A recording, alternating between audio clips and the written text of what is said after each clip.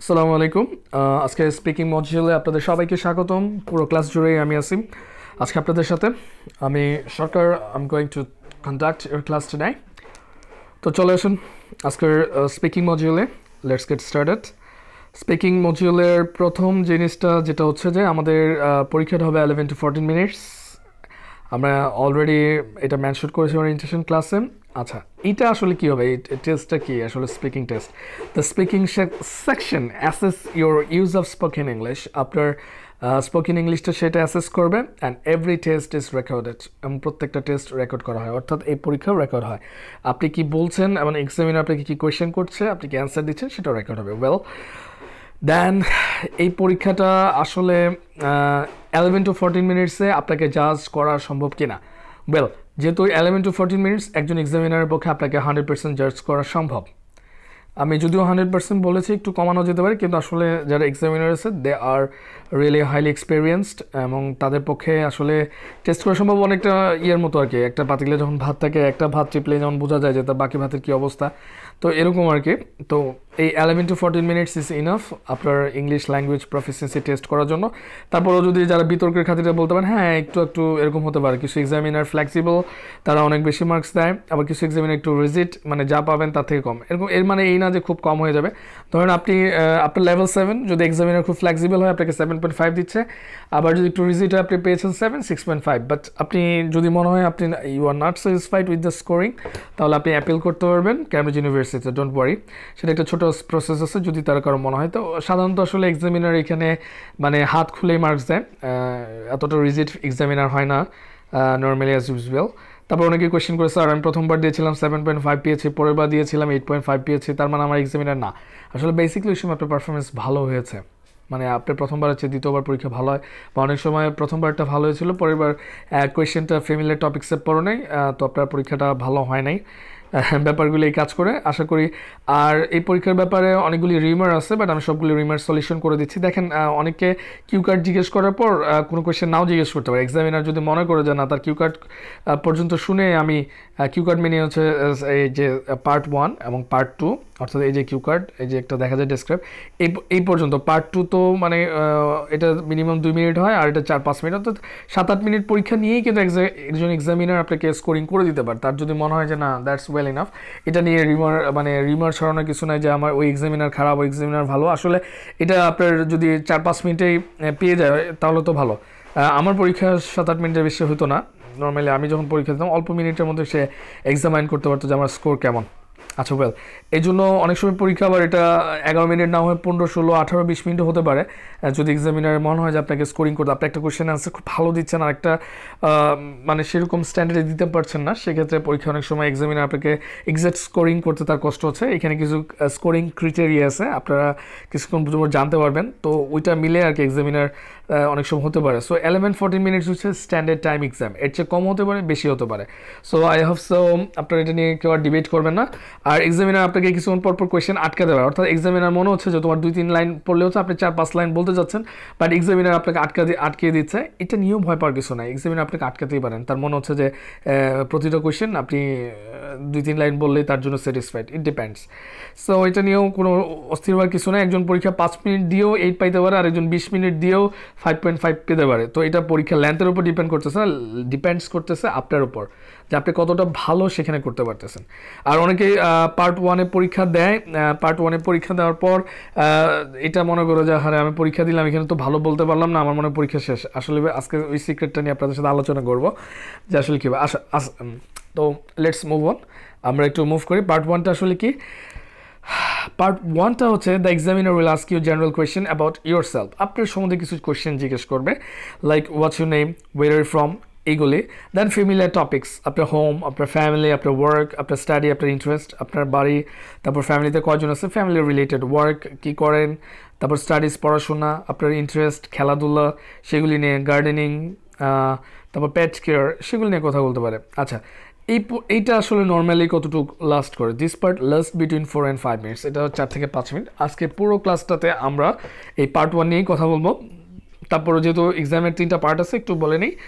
Part 2 হচ্ছে আপনাকে একটা কিউ কার্ড দেওয়া হবে, you will be given a card which ask you to talk about a particular topic, you will have 1 minute to prepare for asking for up to 2 minutes অর্থাৎ আপনাকে 1 minute দেওয়া হবে প্রিপারেশনের জন্য শর্ট নোট করার জন্য যাতে পরবর্তী 2 মিনিট আপনি কিউ কার্ড নিয়ে বলেন এই কিউ কার্ডের সবচেয়ে ইম্পর্টেন্ট জিনিসটা হচ্ছে লাস্ট কোয়েশ্চেনটা explain you want to visit this country এখানে রেড ইঙ্ক দিয়ে আমি যেটা মার্ক করে দিয়েছি এক্সপ্লেইন সেটা আপনারা অনেকেই কি করেন হুইচ কান্ট্রিটাকে এক্সপ্লেইন করতে থাকেন প্রথম কোয়েশ্চেন ছিল দেখেন describe a country ইউড like to visit you should say আপনাকে বলতে হবে হুইচ কান্ট্রি ইট ইজ কান্ট্রির নাম বললেন ধরেন চায়না বললেন যে চায়নাতে and what you already known about this country তো চায়নার প্রোগ্রেস ন্যাচারাল বিউটি গ্রেট ওয়াল সেগুলো নিয়ে বলেন when you want to visit this country সাধারণত আপনি জব করেন বা আপনি স্টাডি করেন আপনার ভ্যাকেশনে ভিজিট করবেন কিন্তু মোস্ট ইম্পর্টেন্ট আপনি যদি আগে 3টা প্রশ্ন 2 মিনিট বলে ফেলেন তারপর যদি যান কিন্তু আসলে আপনি কিউ কার্ড দেখে সবসময় মনে রাখবেন অর্থাৎ at the end for last question সাধারণত লিখে দেন explain Y you want to visit this country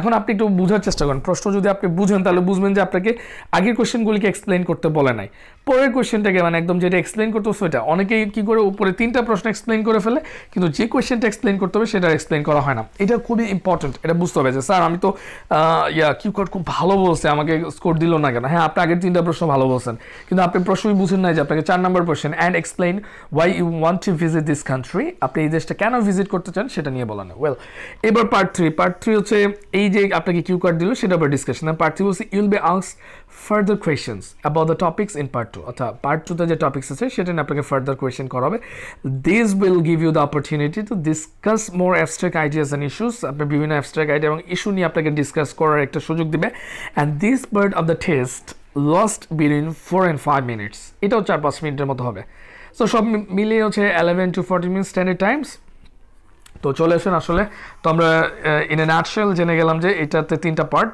1 part 2 and part 3 আচ্ছা চলেন আসেন এবার পার্ট 1 আচ্ছা পার্ট 1 তো আমরা বলেছি যে এটা নিয়ে পার্সোনাল কোয়েশ্চেন করা হবে তো পার্ট 1 4 থেকে 5 মিনিট দেওয়া হয় তো অনেকে এই 4-5 মিনিট যে পরীক্ষাটা হয় তো এই 4-5 মিনিট পরীক্ষা হওয়ার সাথে সাথে অনেকে ভাবে যে আচ্ছা এটা তো 4 to 5 মিনিটস তো হলো আমি প্রথমেই যে 4-5 মিনিট সে ভালো বলতে পারলো না পার্ট 1 এর কোয়েশ্চেন তার ভালো হয় না আসলে শুরুতেই ভালো হয় না তো আসলে পার্ট 1টা হচ্ছে আনস্কোরড এখানে যে ব্যাপারটা কাজ করতেছে পার্ট 1 আপনাকে সবসময় মনে রাখবেন যে এটা 5-7 মিনিট হতে পারে এটা হলো আনস্কোরড এটাকে আমরা ওয়ার্ম আপ সেশন বলি অনেক সময় টিচাররা অনেকে মিসগাইডেড করে যে না পার্ট 1-এ হচ্ছে 3 পার্ট 2-তে 3 পার্ট 3 এইভাবে আইএলটিএস ব্যান্ড স্কোর হিসাব হয় না আনস্কোরড এই জায়গাটা হচ্ছে আনস্কোরড এটা হলো ওয়ার্ম আপ সেশন সো আপনি পার্ট 1-এ আপনি অনেক কিছুই বলতে পারবেন ভুল হলেও সমস্যা নেই অর্থাৎ আপনাকে একজন নতুন এক্সামিনারের সাথে অ্যাডজাস্ট হওয়ার জন্য সময় দেওয়া হয় সো এই জন্য হচ্ছে এটা আনস্কোরড এবং এইখানে কোনো স্কোরিং সে মানে আপনার এক্সামিনার করবে না কিন্তু আপনি যা বলবেন সেখানে ইমপ্রেশনটা কাউন্ট হবে তো তাহলে এই সেকশনটাকে আমরা বলতেছি আনস্কোরড অর্থাৎ এই সেকশনে আপনি ভুল করলেও কোনো সমস্যা নেই এটা আনস্কোরিং একটা সেকশন আর ইমপ্রেশনটা কাউন্ট যে আপনি কি ইমপ্রেশন দিচ্ছেন সেটা কিন্তু এখানে কাউন্ট হচ্ছে আচ্ছা ইমপ্রেশন কাউন্ট হয় এখন শুরুতেই চলে আসে যে বেসিক্যালি কোয়েশ্চেনগুলি কেমন হয় আমরা এখান থেকে কিছু ইম্পর্টেন্ট জানবো আপনাকে এক্সামিনার ঢোকার পরে গুড মর্নিং বলবে মাই নেম ইজ এক্সামিনার নাম মিস্টার এক্স আমি আমার নাম দিয়েছি my name is S M Naim Sarkar could I have your name please এখানে হচ্ছে আপনার নাম সম্বন্ধে জানতে আচ্ছা তো যেটা আমরা বেসিক্যালি আমরা যেটা করি অনেক সময় good morning yes my name is Mr. Sarker but my name is Tohid or my name is Bodruddhoja my name is না এবার না যদি আপনি কোয়েশ্চেন সো ওয়েল দিয়ে শুরু করবেন আর এই ওয়েলটা একটু মানে একটু দেখেন 2টা উচ্চারণ আছে আপনি ওয়েলটা একটু দ্রুত বলার চেষ্টা করবেন তাহলে এটা ওয়েল থাকবে আর নাহলে ওয়েল তেল হয়ে যাবে সো এই জিনিসটা একটু খেয়াল রাখবেন যে আপনি ওয়েদার তেল বলতেছেন কিনা ওয়েল বলতেছেন একটু উচ্চারণ দিকে খেয়াল করতে হবে কারণ আমাদের উচ্চারণে কিন্তু 25% মার্কস এখানে ক্যারি করবে আচ্ছা ওয়েল তো আমরা এখন ক্ল্যারিফাই করি যে আপনি বলেন ওয়েল অনেকেই সরাসরি বলে ফেলেন যে my name is Badruddoza R my name is জান্নাত তো অথবা মাই নেম ইজ রাকিব তো আপনারা অনেকে এটা বলে ফেলেন আচ্ছা এই ক্ষেত্রে আমরা একটু আপনাকে রেকমেন্ড করব যে এর আগে জিনিসটা হচ্ছে মিস্টার বা মিস লাগাই নেবেন হ্যাঁ এটা ইংলিশের একটা web style my name is mister Rakib Hasan or my name is miss হুরে জান্নাত অর জান্নাতারা সামথিং লাইক হোয়াটস আচ্ছা এই তো আপনি এটা যদি আপনাকে নাম জিজ্ঞেস করার পর আপনি যদি সাথে সাথে বলে ফেলেন যেমন আমি বললাম মাই নেমস আপনারা আমার নামটা স্ক্রিনে তো সবসময় দেখতে পাচ্ছেন my name is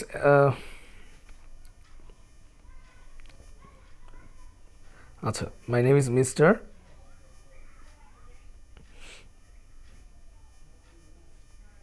Naim Sarkar and you can call me সরকার। ঠিক আছে, তো মিস্টার, তো আমি যদি বলি ইউ ক্যান কল মি সরকার, তাহলে আপনি সরকার বলে ডাকতে পারেন। তার জন্য ভালো যে পুরো নামটা কিন্তু একজন এক্সামিনার সারাক্ষণ আপনাকে বলতে পারেন। আপনি যদি একটা মানে আপনার স্যার নেমটা বলে দেন বা what should you called, what should be called, আপনাকে কোন নামে ডাকা হবে, সেক্ষেত্রে কিন্তু তাদের জন্য সুবিধা হয়। আচ্ছা, তারপরের কোয়েশ্চেন যদি আপনি না বলেন তখন কিন্তু মানে যদি বলেন পুরো নামটা বলেন তো এক্সামিনার আপনাকে কোয়েশ্চেন করবে what should I call you. আচ্ছা, তারপর আপনি সুন্দর করে বললেন আপনার নাম। তারপর যদি বলেন এখানে আমি কিছু দিচ্ছি যে হোয়াটস ইউর নেম, তো S M Abu Naim Sarkar, you can call me Tuhin. হ্যাঁ, আমাদের একজন স্টুডেন্ট নাম ছিল মনে তুহিন। তো আমরা যেহেতু এক্সামিনার সিনিয়র, তো আমরা ইউ ক্যান বলবো না, সেক্ষেত্রে আমরা বলবো you could call me Tuhin. হ্যাঁ, ক্যানটা হচ্ছে ইনফর্মাল, কুডটা হচ্ছে যথেষ্ট ফর্মাল, হ্যাঁ, ভদ্রতা। আচ্ছা, ওয়েল, তো সেখানে বলো sir you could call me Tuhin R sir you could call me সরকার, তো আমরা এটা বলবো। এবং নামের আগে অবশ্যই মিস্টার বা মিস ইউজ করব। যদি আমরা ছেলে হই মিস, ছেলে হই মিস্টার, আর যদি ফিমেল অর্থাৎ মেয়ে হই তাহলে মিস বলবো। আচ্ছা, মিসেস বলা লাগবে না, মেয়েদের দুটো ক্ষেত্রে মিস ইউজ হয়। আচ্ছা, তারপর অ্যান্ড ইউর ক্যান্ডিডেট নাম্বার, আপনার একটা ক্যান্ডিডেট নাম্বার থাকবে, সেই ক্যান্ডিডেট নাম্বার জিজ্ঞেস করবে, সেটা বলবেন। Can I see your ID card, আপনি অবশ্যই আপনার আইডি কার্ড যখন বলবে can I see your ID card, তো আপনি সাধারণত আপনার পাসপোর্টটা লিখবেন, তখন আপনি সুন্দর করে বলবেন sure here is my credential.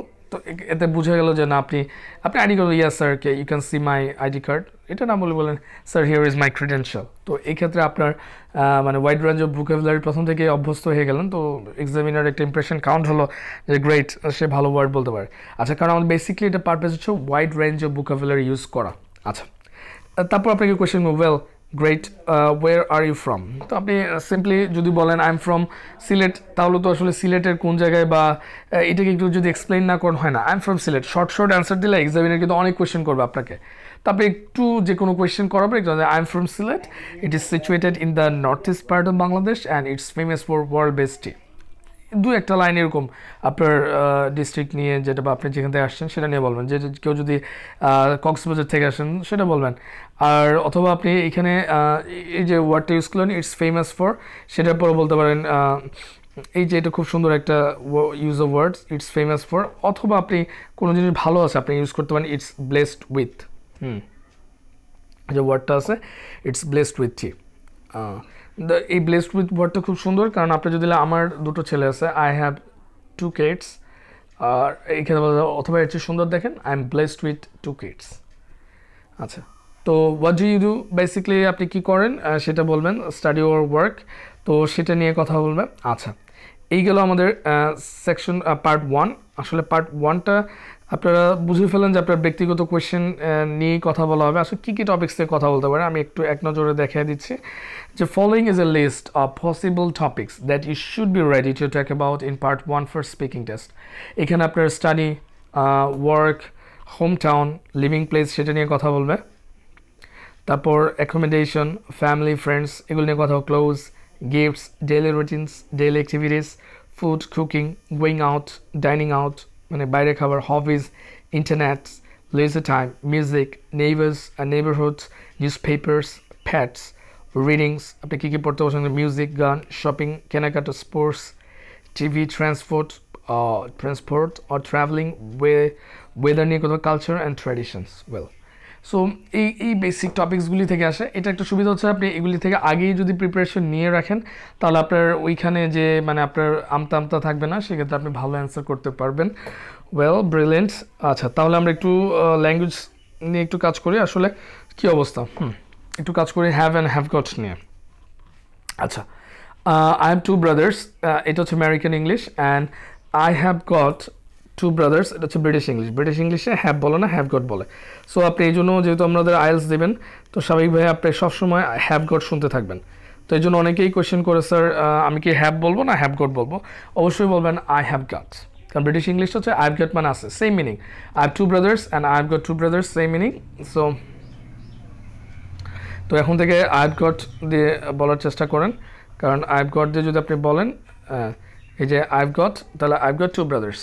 আচ্ছা, তো আমরা সাধারণত বলে আই হ্যাভ এ সাজেশনস, না এখন থেকে বলবেন I have got a suggestions. I got an idea, I have idea same. তো এই হলো অবস্থা। এখন হ্যাভ আর হ্যাভ গটের মধ্যে আসলে কোনো প্রবলেম নাই, দুটো মিনিং একই। সো এখন আপনি যদি বলেন স্যার আমার মানে স্যার আমার দুটো গাড়ি আছে, তো আই হ্যাভ টু কার্স বলা হচ্ছে, কিন্তু আজকে থেকে I have got to brothers বলবেন। আচ্ছা, আরেকটা উইথ আপনি প্রায় শুনবেন এখানে স্পিকিংয়ে শুনবেন, যেমন আমরা সবসময় বলি, হ্যাঁ সবসময় বলি, যেমন বলি আই হ্যাভ টু গো, আমরা কথাবার্তা প্রায়ই বলবো, তো আই হ্যাভ টু গো। কিন্তু আই স্পিকিং বা লিস্টিং আপনি এটা বলতে পারেন, এই ইউজটা খুব ভালো, I have got to go, এটা খুব ভালো ইয়ে আসবে, কন্ট্রাকশন। এখানে I have got to go, I have to go R I have got to go same জিনিস। সো এটা এখন থেকে আমাকে এখন যেতেই হবে, I have got to go. তো I have to go, I have got to go, আপনি লিসনিংও পাবেন, স্পিকিংও পাবেন। সো নিচে I have got to go speaking ইংলিশে সবচেয়ে বেশি ব্যবহৃত, so I have got to গোটা ইউজ করবেন। এইগুলো হ্যাভ নিয়ে আমার ল্যাঙ্গুয়েজ নিয়ে যদি কোনো কোয়েশ্চেন থাকে অবশ্যই গ্রুপে জানাবেন যে স্যার জিনিসটা বুঝি নাই। খুবই সিম্পল, আমি আশা করি যারা আইসে আসছেন তারা বুঝেন, না বুঝলে আমাকে question feel free to ask me. আচ্ছা, এইবার হ্যাভ নিয়ে অনেক কোয়েশ্চেন আছে, হ্যাভের অনেকগুলি মিনিং আছে। একটা হ্যাভের অক্সিলারি মিনিং আমরা জানতাম, হ্যাভ মানে করা, কিন্তু এখানে হ্যাভ মানে শুধু করা না, হ্যাভ মানে এখানে হ্যাভ মানে শুধু করা না, তো হ্যাভ মানে হচ্ছে হ্যাভের অনেকগুলো মিনিং আছে। তার মধ্যে একটা মিনিং হচ্ছে যে অক্সিলারি যেটা আছে সেটা মানে হচ্ছে হ্যাভ মানে খাওয়াও। এখন ধরেন আমি খাচ্ছি, হ্যাঁ, সবগুলি মিনিং হ্যাভ মানে হচ্ছে খাওয়াও। আচ্ছা, তো এখন আমরা একটু শুরু করি যে, আচ্ছা এখন বলতেছে আমি গোসল করি, I have a shower, I have a bath, I have a wash. তো এটা আছে, আচ্ছা আমরা বলতে পারি যে we have done a short work, না we had a short work after lunch. তো হ্যাভের পাস্ট হলো হ্যাড, এই জন্য হ্যাড মানে করা। তো আই হ্যাড এ সুইম মানে আমি গোসল করেছি, যেমন যে করা, ডু মানে করা। তো I have done, I have সাধারণত বলতে I have done A swim বা আই ডিড এ সুইম, সেখানে হচ্ছে I had a swim, have use করবেন। আচ্ছা, তারপর হচ্ছে খাওয়ার ক্ষেত্রে ইট, ড্রিঙ্ক, সিপ, স্কফ, মানে ইট মানে হচ্ছে খাওয়া, ড্রিঙ্ক মানে হচ্ছে পান করা, সিপ মানে হচ্ছে চুমুক দেখা, স্কফ মানে হচ্ছে ঘাপুস ঘুপুস খাওয়া। তো সব খাওয়াই ইংলিশে হচ্ছে হ্যাভ। বাংলায় যেমন আমি পানি পান করি, সেটা মনে হচ্ছে পানি খাই, আবার আমি লাঞ্চ মানে দুপুরে খাবার খাই সেটাকেও খাই বলি, আবার চা আমি চুমুক দিয়ে খাই সেটাকেও সিপ মানে খাওয়া বলি। তো এগুলির আলাদা আলাদা মিনিং থাকার পর আমরা এগুলি সবগুলিকে বলি খাই। তো ইংলিশও সেম, সব খাওয়াই হচ্ছে হ্যাভ। যেমন বললাম I have prawns and rice for lunch, আমি লাঞ্চে কী খেয়েছি, চিংড়ি মাছ আর ভাত দিয়ে লাঞ্চ করেছি, দুপুরে খাবার খেয়েছি। সো এখানে এই হ্যাড মানে কিন্তু ছিল না, এই হ্যাড মানে হচ্ছে ইটেন, এই হেড মানে হচ্ছে খাওয়া, আই এইট। আচ্ছা, এবার এই একটা গেল যে হ্যাভের ব্যাপারগুলি নিয়ে আমরা মাঝে মাঝে একটু চর্চা করব, কারণ এইভাবে বলা। তো চলে আসেন এবার বাংলায় চলে যাচ্ছে, আমি ঘুমাচ্ছি। তো বেসিক্যালি আমি ঘুমাচ্ছি, সবাই অ্যান্সার দেবেন কি আই এম স্লিপিং। আচ্ছা, তো সবাই অ্যান্সার করে যায় I am sleeping.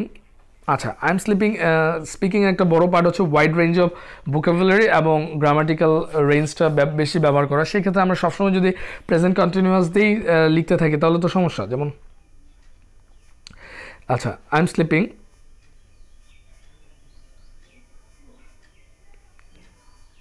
I am sleeping, আচ্ছা আমি ঘুমাচ্ছি। তো এটাকে আমরা কিন্তু বলতে পারতাম আই হ্যাভ বিন স্লিপিং। আচ্ছা, দুটোর মিনিং একই, আই হ্যাভ বিন স্লিপিং। তো আমরা কিন্তু নেটিভরা কিন্তু আই হ্যাভ বিন স্লিপিং এটা বেশি ব্যবহার করে। আমি যদি বা আমরা বাংলাদেশে যে আমি ঘুমাচ্ছি, তখন সবাই বলে আই এম স্লিপিং। বা নেটিভকে জিজ্ঞেস করে কী করতেছো, যদি তাকে বলো তো আমি ঘুমাচ্ছি, সে কিন্তু নিচেরটা বলো আই বিন স্লিপিং। এর কারণটা কি? আচ্ছা, এর সিম্পল কারণ হচ্ছে আমরা যদি একটু দুটো স্ট্রাকচার খেয়াল করি, দেখেন দুটো স্ট্রাকচার যদি আমরা খেয়াল করি তাহলে আমরা দেখব এখানে দুটো ইয়ে আছে, একটা হলো প্রেজেন্ট,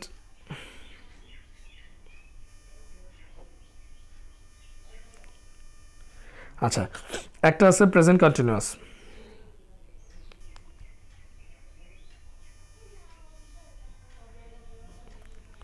হ্যাঁ এটা হলো প্রেজেন্ট কন্টিনিউয়াস।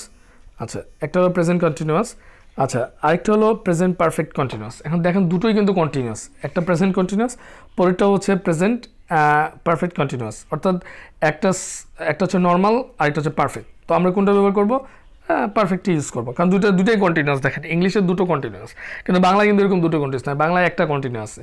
তো আমরা ইংলিশ ভাষার সাথে মিল রেখে আমরা কি করছি, ইংরেজদের সাথে মিল রেখে আমরা বাংলারও দুটো কন্টিনিউয়াস বানাই ফেলছি। আসলে বাংলাতে একটা কন্টিনিউয়াস, আমি খাচ্ছি, আমি ঘুমাচ্ছি। আর সবসময় মনে রাখতে হবে যে কন্টিনিউয়াস মানেই হচ্ছে একটা চছ বাড়ি খাবে। বাংলা শুদ্ধ যদি বলেন, আপনি সবসময় একটা কন্টিনিউয়াস বাড়ি খাবে। যেমন আমি ঘুমাচ্ছি, চছ। আমি খাচ্ছি, আমি মাছ ভাজা খাচ্ছি, চছ। তারপর আমি দেখছি, আমি পড়ছি, আমি করছি। বাংলা ভাষায় কন্টিনিউয়াস মানে হচ্ছে চছ, আর ইংলিশে কন্টিনিউয়াস মানেই হচ্ছে এম, ইজ, আর অথবা হ্যাভ বিন, হ্যাজ বিন চলে আসবে। আচ্ছা, তাহলে প্রেজেন্ট কন্টিনিউয়াস পেলাম, প্রেজেন্ট পারফেক্ট কন্টিনিউয়াস পেলাম। তাহলে এখন থেকে আমি কোনটা ইউজ করব? আমি অবশ্যই প্রেজেন্ট পারফেক্ট কন্টিনিউয়াসটা সবসময় বেশি ইউজ করব। তো আগে আমরা যেমন 99% সময় প্রেজেন্ট কন্টিনিউয়াস ইউজ করতাম, এখন উল্টা করব, যে 99% ক্ষেত্রে আমরা প্রেজেন্ট পারফেক্ট কন্টিনিউয়াস ইউজ করব, আর 1% ইউজ করবো হচ্ছে প্রেজেন্ট কন্টিনিউয়াস, একদম নেটিভ স্পিকারদের মতো। আচ্ছা, তো এখানে আই এম স্লিপিং মানে হচ্ছে আমি ঘুমাচ্ছি, আর কন্টিনিউয়াস মানেই হচ্ছে আপনার বাংলা ভাষার চছ, আর ইংলিশের মানে হচ্ছে এম আসবে, এমিজার আসবে। এ মানে হচ্ছে যে আমার এখানে অ্যামিজার আসবে, আর ভার্বের সাথে আইএনজি। কন্টিনিউয়াস মানে হচ্ছে আমাদের যে মেইন ভার্ব আছে, সেই মেইন ভার্বের সাথে আমার কি হবে, আইএনজিটা যোগ হবে। আচ্ছা, এটা আমাকে অবশ্যই মাথায় রাখতে হবে যে কন্টিনিউয়াস মানে হচ্ছে আইএনজি। আচ্ছা, তাহলে আই এম স্লিপিং, আমি ঘুমাচ্ছি। আই বিন স্লিপিং, এটা মানে হচ্ছে আমি ঘুমাচ্ছি। তাহলে এখানে হ্যাভ বিনের মিনিং কি? হ্যাভ বিন হচ্ছে স্ট্রাকচারের মিনিং। প্রেজেন্ট কন্টিনিউয়াসের ক্ষেত্রে এখানে এম বসবে, আর এইখানে এইটার ক্ষেত্রে কি বসবে? এখানে হ্যাভ বিন বসবে, আয়ের সাথে হ্যাভ বিন বসবে। তাহলে এখন থেকে ডিয়ার লার্নার্স, এখন থেকে আমি সবসময় পারফেক্ট কন্টিনিউয়াসটা ইউজ করবো। দুটোই কন্টিনিউয়াস, আমি কোনটা ইউজ করবো? Perfect, I have been sleeping, সেটা ইউজ করবো। তো চলেন এবার একটু কোরাসলি আমাদের সাথে একটু বলেন যে আমরা কী কী করছি। তো প্রথমেই এখন আমি ঘুমাচ্ছি, তাহলে আই এম স্লিপিংও হয়, আই বিন স্লিপিং হয়। এখন থেকে আমরা কোনটা ইউজ করবো? ব্রিলিয়েন্ট। আমরা এখন থেকে আই হ্যাভ বিন স্লিপিং এই স্ট্রাকচারটা ইউজ করবো। তাহলে এখন থেকে আমরা কি ইউজ করবো? I have been sleeping. তো এখন থেকে আমরা ইউজ করবো আই হ্যাভ বিন স্লিপিং।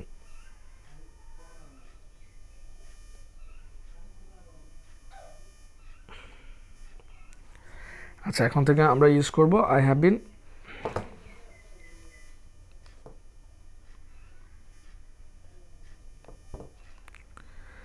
এখন থেকে ইউজ করবো আমরা আই হ্যাভ বিন স্লিপিং, যেটা আছে সেটা।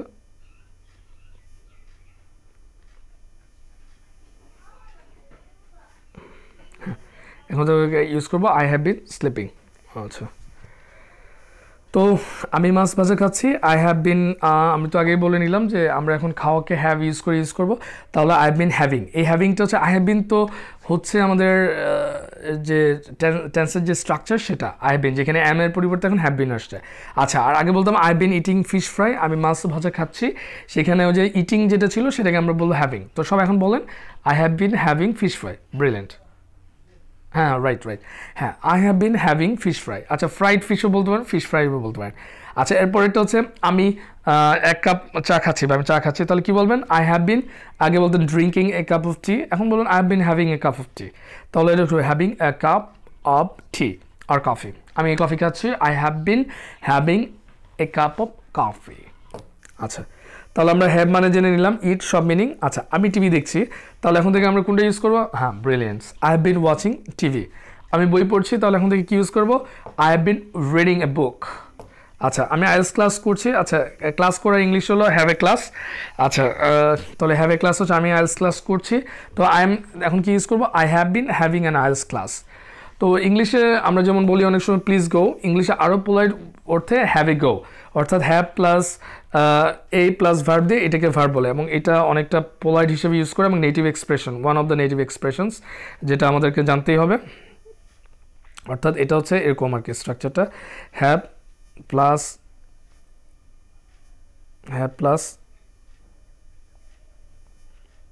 এ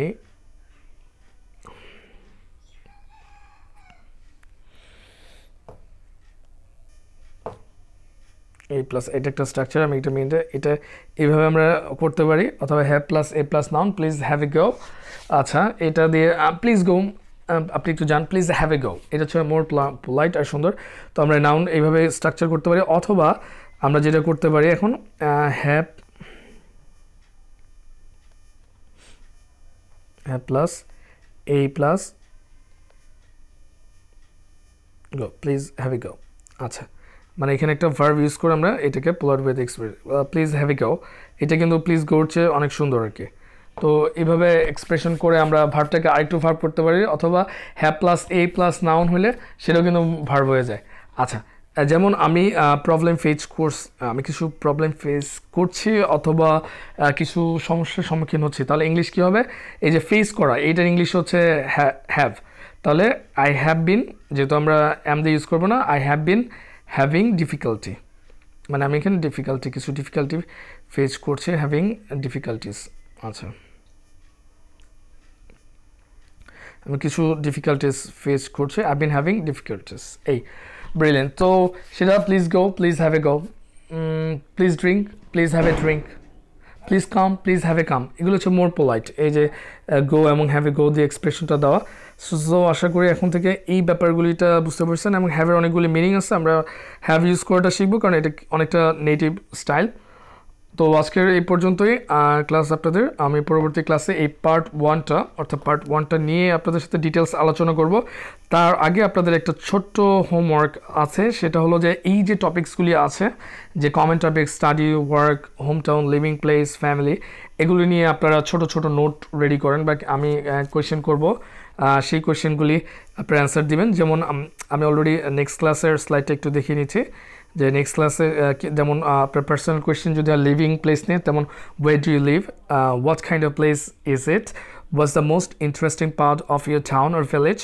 what kind of jobs do the people in your town or village okay তারপর would you say it's a good place to live just এই যে আপনার লিভিং প্লেস নিয়ে পার্সোনাল কোয়েশ্চেন এই ধরনের কোয়েশ্চেন হয় আর কি একদম এই পার্টটা যদি আপনি প্রিপারেশন নিয়ে রাখেন তাহলে আপনার পরীক্ষার সেকশন 1 অর্থাৎ পার্ট 1 অনেকটাই ইজি হবে তো স্বাভাবিকভাবে এই কোয়েশ্চেনগুলি নিয়ে আমরা আলোচনা করব আর পার্ট 1 নিয়ে যদি আপনাদের কোনো কোয়েশ্চেন থাকে আমাকে জিজ্ঞেস করবেন একটা ভেরি কমন কোয়েশ্চেন যে স্যার পার্ট 1 এর কোয়েশ্চেন কতটুকু দিব আচ্ছা আপনি বলা শুরু করেন এক্সামিনার যদি মনে করেন আপনি বেশি বলছেন আপনাকে দেখবেন অটোমেটিক আপনাকে সেকেন্ড একটা কোয়েশ্চেন করবে তো আপনি তখনই বুঝবেন যে এখন আমাকে থামতে হবে পরের এইটা আর পার্ট 1 নিয়ে আরেকটু ডিটেলস আমরা কিভাবে এটাকে অ্যান্সার করতে হবে সেটা নিয়ে আমাদের ক্লাস 2তে হবে আর আজকে এই পর্যন্তই সবাইকে ধন্যবাদ সবাইকে রমজানের শুভেচ্ছা জানি এখানেই শেষ করছি have a nice day cheers